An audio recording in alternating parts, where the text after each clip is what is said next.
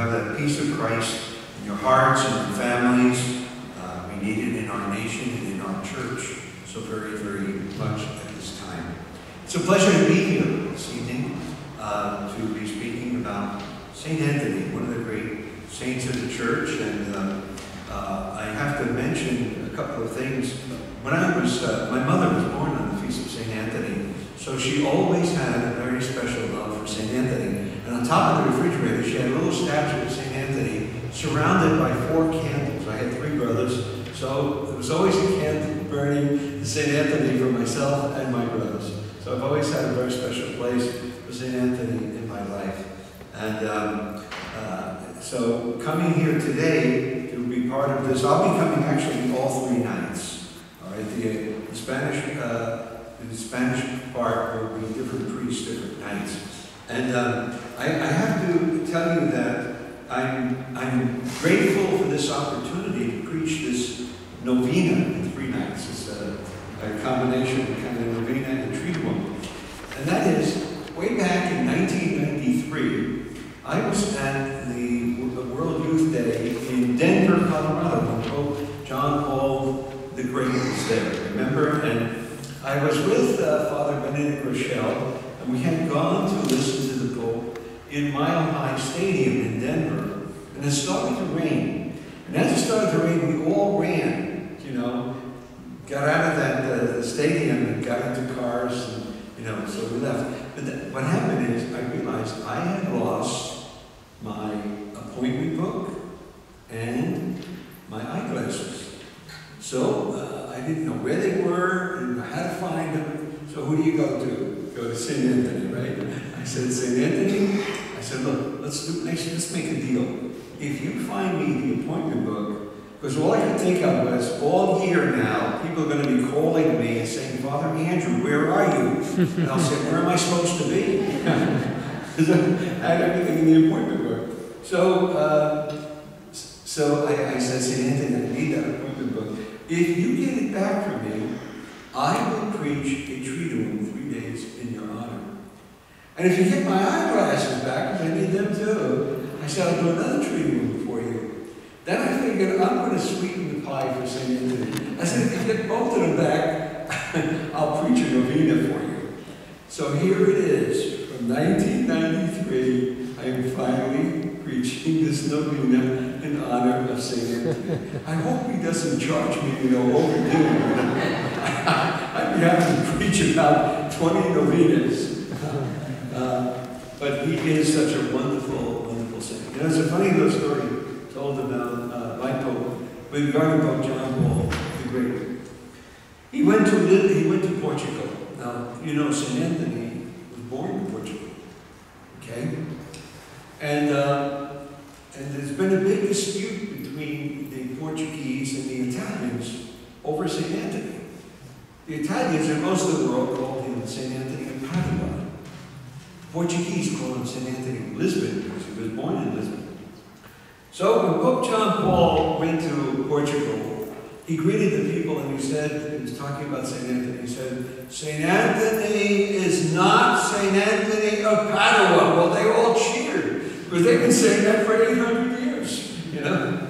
Then he said, St. Anthony is not St. Anthony of Lisbon. They were silent.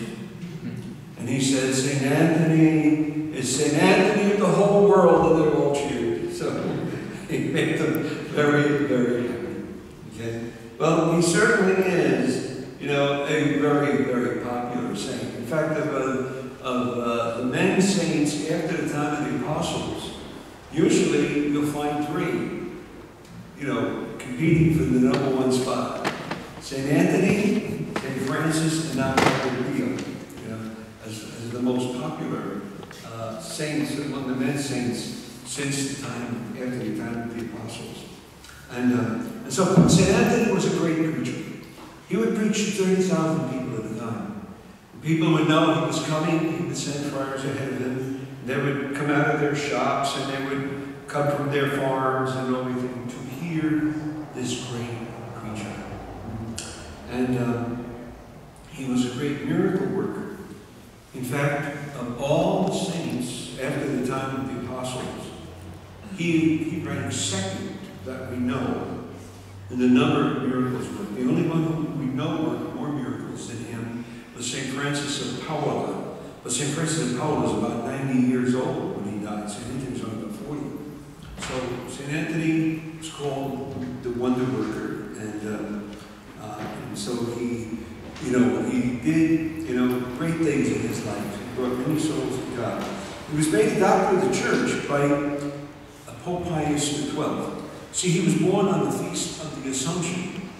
And Pope Pius XII was the one in 1950 who declared the dogma of the Assumption of Mary, body and soul, to heaven. So he wanted to be able to quote St. Anthony. So he made him a doctor of the church in 1946. So St. Anthony was a great saint. Okay? What I didn't realize, I thought we were having a Mass tonight, so I took something from the beginning, the first reading of the Mass today. It was about the prophet Elijah. He lived at a time when Israel was going through a very difficult period. See, the king at the time was King Ahab, and the Bible says he did more evil than any king before him, so that's not a very good description of the man. And he married Jezebel. Jezebel was a Canaanite. She was actually, and she brought the religion of the Canaanites, the worship of Baal, to the Holy Land. And that was deteriorating the faith of the Jewish people. Okay? And so there was a great conflict between Ahab and Elijah the prophet. And what happened was they went to Mount Carmel. And Elijah said to the king, "Bring all the prophets of Baal." There were 450 of them. And he was the only true prophet of Yahweh, the God of Israel. And he set up a sacrifice, killed an animal. He said, "You sent all those prophets, now why don't you invoke your gods to send fire down and consume the sacrifice?" Well, they did. They were chanting and everything else and gashing themselves as they did, from morning till night. And nothing happened. And finally, around 6 o'clock, Elijah said to them, "Step aside, and you will know that there is a God in Israel." And he invoked God to consume the sacrifice, and fire came down, consumed the sacrifice. And they destroyed all those prophets of Baal. So Elijah was a man, he was a great prophet. He preserved the truth in Israel, and he, in a sense, combated the enemies who were undermining the faith of the people. See, the religion of the offering to Baal involved two things that are immoral. One of them was child sacrifice. They used to offer sacrifices of children to the god Baal. And the second was sodomy, immorality. And so Elijah defended the true God and the true faith. Okay? Now the reason I mention this is because St. Anthony, he lived at a time when the church was going through a great trial. There was a movement called the Albigensian heresy. Albigensian heresy. It was named the Albigensian heresy because it centered in a city in southern France called Albi. And that was the center of this heresy. It spread into northern Italy, and then those in Italy called themselves the Cathari, the pure ones. Okay? And what was this heresy all about? Well, it was they believed that there were two gods. They believed that there was a good God who created everything spiritual. And everything that was spiritual was good. However, they believed that there was an evil God who created everything that was material. Anything material was evil. Now that's not what God, the true God, created. God created everything, material and spiritual. See? And this heresy spread very rapidly, even among people who were very ardent Catholics. But they were going over to this Albigensian heresy. So what did God do? He raised up two great people to defend the teachings of the church. And one of them was St. Anthony. The other was St. Dominic. Okay? Now St. Anthony, he was known for his great miracles. As I said to you, he worked so many of them. And St. Anthony, you know, again preached against the Albigensians. I forgot to mention some of the things that because they believed that everything material was evil, there were certain heresies they fell into. For example, they didn't believe that in the incarnation, that God became man, because God would not take a human body of flesh that was material. God would not do that. So they denied the incarnation. As a result of that, they denied that Mary was the mother of God. God would never, again, take flesh from a woman like that. Okay? They also denied the Eucharist. They said that's not the body of Christ. Because God would never unite the body to himself. And they said that marriage was evil because it brought new children into the world. You could see how corrupt they were. And you could see how these teachings were undermining the society of Christian Europe at the time. Okay? So, along comes St. Anthony. Okay? And he had a doctorate in theology. I'll talk about that tomorrow. But he began to preach against them. Remember, he was a man who was very, very loyal to the church. Very, very ardent in his Catholic faith. He loved God immensely. And at the same time, you know, he was concerned about the salvation of souls. See, at the time, there was a council called the Fourth Lateran Council. And the Pope at that council spoke to the heads of the different religious orders. St. Francis was there, for example. St. Dominic was there. And he said, release your best preachers to preach against the Albigensians. So St. Francis had St. Anthony in the order. So he assigned him to preach against the Albigensians. And he did this both in southern France and in northern Italy. Okay? And so St. Anthony then became very ardent. You know, you saw that little banner out there of St. Anthony. You know, he has fire in his hand. His heart was on fire with the love of God. And so he preached the Cathari. That was the pure ones there in northern Italy. And you know, on one occasion, and he had great success, but on one occasion they didn't want to hear him. He was along the seacoast, and they were fishermen, and they didn't want to hear him preach. They said to him, why don't you preach to the fish? So you know what he did? He turned around and began to preach over the water. They said by the hundreds, the fish were bobbling out of the water to listen to this saint. Great miracle that God performed, you know, and it converted a lot of the people. These dumb animals could listen to this great preacher. Maybe we should be listening to him. So God worked a great miracle there to help the people. On another occasion, when he was in southern France, he was preaching about the Eucharist. As I told you, they denied the Eucharist. They denied the body of Christ. You know? So, a farmer challenged him. He said, I'll bring my donkey to the square. You bring your Eucharist to the square. I'll bring my donkey and I'll bring a pile of oats. And I'll let my donkey go free. If he goes to the oats, I won't believe in the Eucharist. If he goes to your Eucharist, I'll believe in it. So St. Anthony prayed. The farmer, you know, he starved that poor donkey for a couple of days there. And the square was filled with people. They wanted to see what was going to happen. So St. Anthony came holding the Blessed Sacrament, like a monstrance, on one end of the square. The donkey, the oats was at the other end. The farmer let the donkey go. He took a couple of steps toward the oats, and then he turned and went right to the Blessed Sacrament and even bowed. So again, God used animals, dumb animals, to, you know, affect the minds and hearts of these people. Their hearts have been hardened, but through the power of St. Anthony's prayers and his great miracles, many of them were converted back to the faith. Okay? So St. Anthony, you know, did a great deal. In fact, he brought so many heretics back that they nicknamed him the Hammer of the Heretics. In other words, the one who was really giving them a hard time. The other one who did so much for the the Albigensians, we should mention him, was St. Dominic. Dominic, the founder of the Dominican order. And it is believed that our Blessed Lady appeared to him with the rosary and said to preach the rosary to the people to stop this heresy. And he did, remember?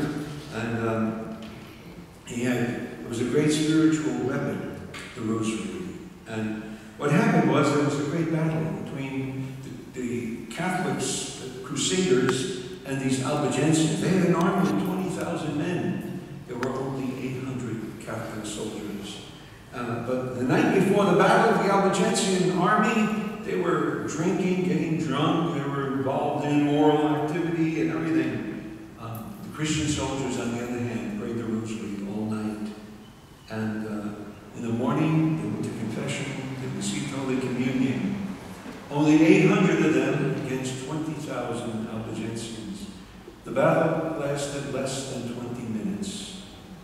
Christian soldiers devastated the Albigensian army, and that stopped the spread of the Albigensian heresy in Europe. It was called the Battle of Morat in September of 1213. So St. Anthony had a great deal to play in this great opposition to the heresy. Again, it was threatening the very culture, the very society of Europe, which was a Christian society. And I mentioned these two great saints, and what happened in this battle and what was happening with this heresy. Because, brothers and sisters, we have to realize what's happening in our own time. Okay? I don't know how much you are aware of what's going on in our world and in our country in a very special way. I don't know if you realize what's actually happening here. Okay? Just as that heresy was threatening the very existence of Christian Europe, our country is changing so much. And let me read to you what Pope John Paul said in 1976. He was not the Holy Father yet, all right? But this is what he said. We are now standing in the face of the greatest historical confrontation humanity has ever experienced. That's a statement, isn't it? How the greatest spiritual struggle that we've ever seen in the whole human race. It's history. I do not think the wide circle of the American society or the wide circle of the Christian community realize this fully.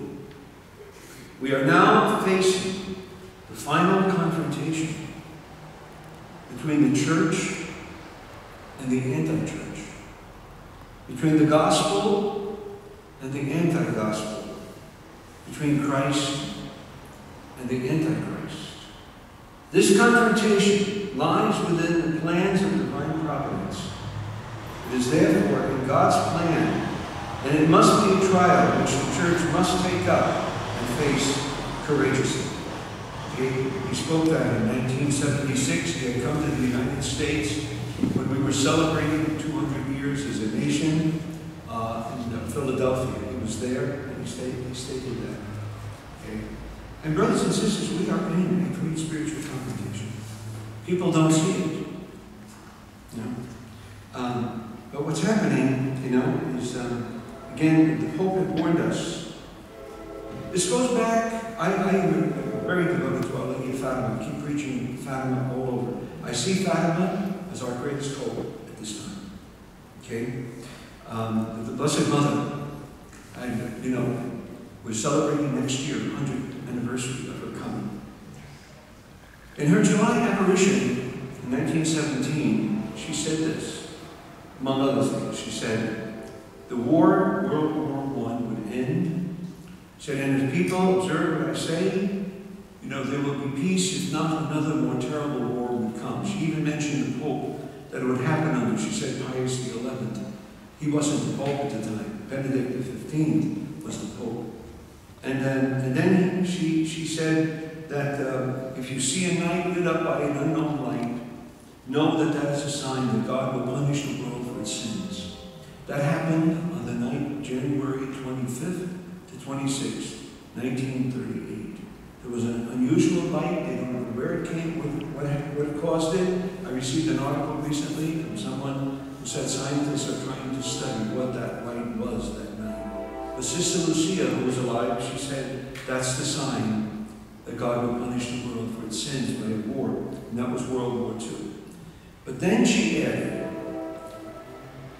she said, an evil would begin in Russia that will spread her errors around the world, provoking wars with Korea, with Vietnam, causing famine. Remember how Stalin starved the Ukrainians? Persecution of the church. The Pope will have much to suffer. Many nations will be annihilated. They became part of the Soviet Union. They lost their own freedom. And she predicted all of this. She said, I will come back and ask for two things. I will ask for the consecration of Russia to my Immaculate Heart by the Pope with the bishops. And I will ask for the 5 first Saturdays devotion, which consists of 5 consecutive first Saturdays. You go to confession. Now you can go any day during the month, as long as you have the intention to make it part of your 5 Saturday devotion. Secondly, receive Holy Communion on those first Saturdays. Pray 1 rosary of 5 decades. And then spend 15 minutes keeping Our Lady company, meditating on the other mysteries of the Virgin. All to make reparation for the offenses against her Immaculate Heart.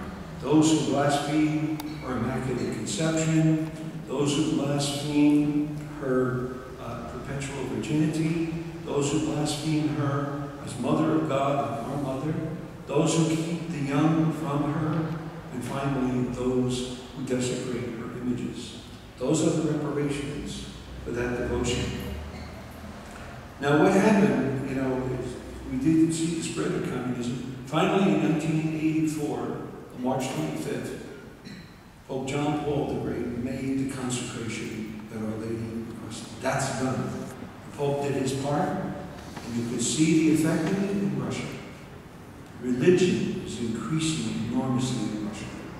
Okay? They're the ones who exported the atheism, and everything else that communism exported. But they are having a great religious revival. And so the consecration, as Sister Lucia said, heaven accepted it. Okay? So don't believe the people who keep telling you it wasn't enough. She said, she's the only one who could say it. Heaven accepted it. I heard people say she was told to lie. No. I used to live in the Bronx. I used to say, give me a break. You know what I mean? Give me a break. You think that John Paul the Great is going to tell somebody to lie, and he's going to tell a nun who saw the Blessed Mother 6 times to lie, and you think that nun, who at the age of 10 was willing to be boiled in oil because she refused to release the secrets that Our Lady told her to keep secret, she was threatened to be boiled in oil, and you think she, knowing she's the only person on the whole earth who could tell us whether the consecration was accepted or not, is going to lie? I mean, you have to get in mind to do that.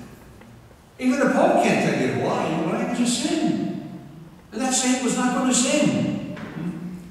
She said, heaven accepted it. I believe him. I believe the Pope when he said, I made it. I made the consecration. Okay, where does that bring us now? This is what I want to point out to you. At the Synod on the Family last year, 2 years ago, there was a Romanian woman there. She was a doctor. She made an interesting distinction which I had never seen put that way. She said, we no longer have the classical form of Marxism, communism, where they send in an army, overthrow the government, guerrilla warfare, like they did in Vietnam, Korea, and so on. She said, we don't have that anymore. But what we do have, she said, we have cultural Marxism. They undermine a country by destroying the culture. And what's our culture in America? It's a Judeo-Christian culture. Constitution, right? We have the inalienable right to life, liberty, pursuit of happiness, and religious freedom in the Bill of Rights. And so you can see what's happening in our nation. Little by little, our entire Christian culture is being dismantled. What's the cornerstone? any Christian culture. It's the sacredness of all life, from conception to natural death. And that's been undermined, hasn't it? Abortion. Remember I told you that the Baal, the religion, which is really satanic, one of the things they did was sacrifice children. We have a lot of demonic in the country. In fact, I remember about a week ago, 2 weeks ago, they announced on the radio we have 200,000 more witches in the United States now than about 5 years ago. Isn't that interesting? The light has come on. St. Anthony, thank you. Okay. So, the satanic is widespread in this country. Okay? The attack on life. Abortion, euthanasia, assisted suicide, embryonic stem cell research. All of those are attacks on life. What's the second part of Christian culture? It's the respect for your gender. The Bible says God made them male and female. We don't have 17 genders. This is part of this is part of this cultural Marxism. Do you know they had genderism in Russia under Lenin? He's the one who stopped it, not because of religious reasons. He saw it was destroying Russia. We got it now. Is there a lot of craziness going on? I mean, to think you got 17 different genders. I admire that governor in North Carolina who said, what's on your birth certificate, that's what you are. I mean, the lady told me, listen, I'm afraid to go to the bathroom. Some man's going to walk in there. You know, the Romans had a saying before the fall of Rome. It said, those whom the gods were intent on destroying, they first turned mad. I wonder if we're reaching that level. We're going mad. It's just crazy. But it's undermining our Christian culture. Thirdly, what's the third part of Christian culture? Marriage and the family. Gay marriages, people living together, and so on.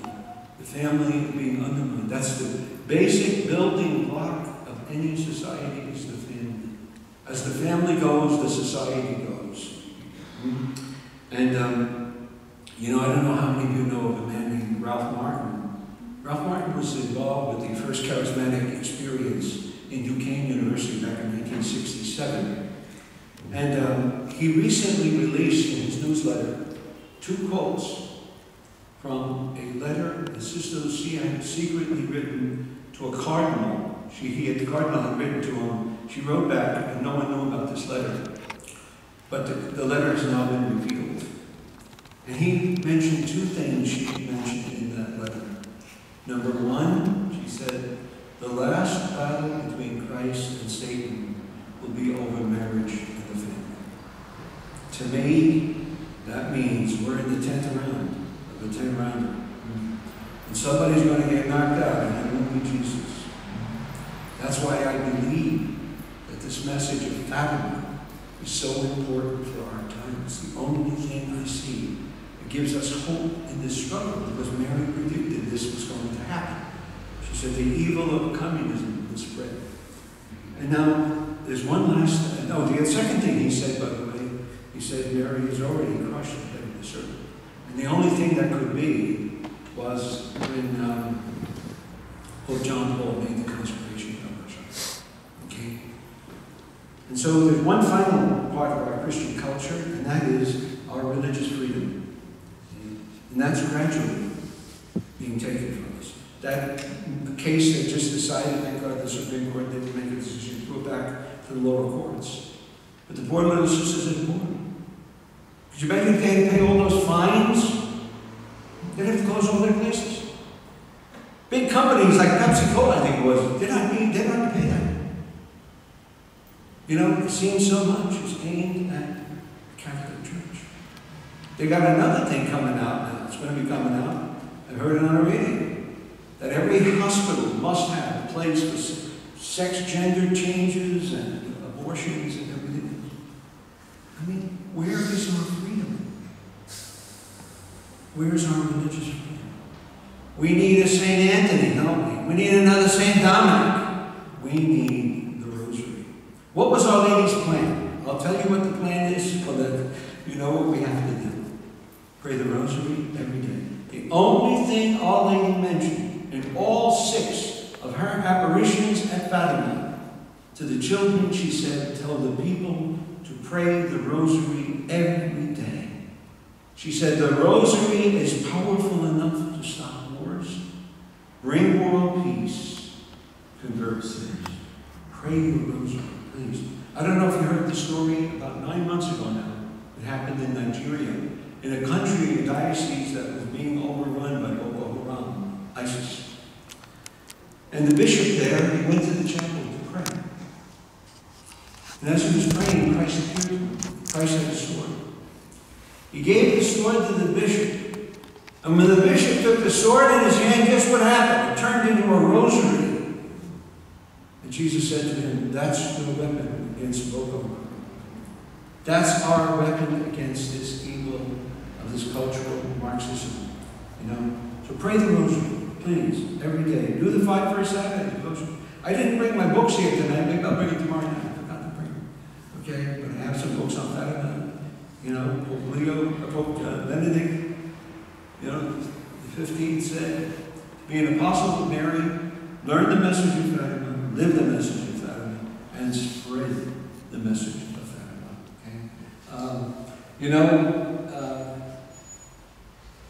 Our Lady said, anyone who spreads her message, she said, I will arrange them like flowers around the throne of God. Now, if you don't want a nosebleed section in heaven, please help her promote her message, and you'll be right near Jesus. Because the Mother of God will make sure you get there, okay? And so pray that rosary like St. Anthony, St. Dominic. We have our challenge. You know, it struck me today as I was putting these notes together. I didn't realize before I started putting this talk together that St. Anthony was living in a time similar to our own.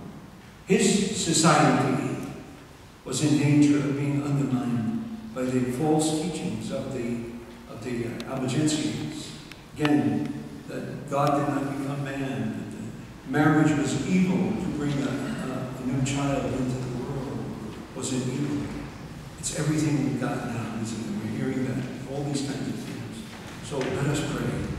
Don't be afraid. Mary, we know she's going to win this battle.